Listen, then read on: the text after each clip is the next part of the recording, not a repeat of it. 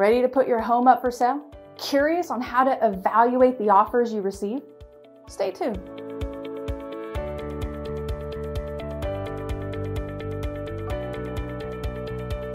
Welcome to Step Into the Valley. I'm Katrina with the 3-Step Realty Group. Getting multiple offers on your home is both thrilling and challenging. While the buyer's offer price is a big consideration, there are other factors to look at when deciding which offer to take.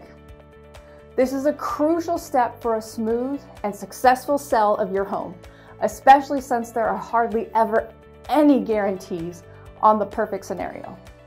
Let's review 3 key things to consider when evaluating those offers.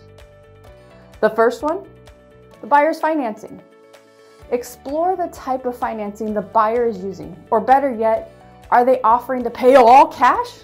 Well, that would be ideal. Most offers require financing. So let's take a look at that. Offers with solid financing from reputable lenders are more reliable than unknown lenders, because reputable lenders are less likely to have issues on closing on your home. Speaking of buyer's financing, we also have number 2, the financial terms. This is where we look beyond the offered price and consider the buyer's down payment, pre-approval status, proposed closing time, and the loan type. A strong financial offer increases the chances of a successful and timely closing. Even having your agent reach out to the buyer's lender to see how strong their credit and debt to income ratio is crucial. Well, and then we have number 3, contingencies and conditions. Discuss the contingencies and conditions in each offer. Evaluate how these may impact the sale timeline and the likelihood of a smooth closing. The basic contingencies you will see are the final loan approval contingency, to ensure the buyer can actually get the loan, the appraisal contingency, to ensure the home appraises for what the buyer offered, and inspection contingency, where the buyers have the right to have the home inspected for needed repairs.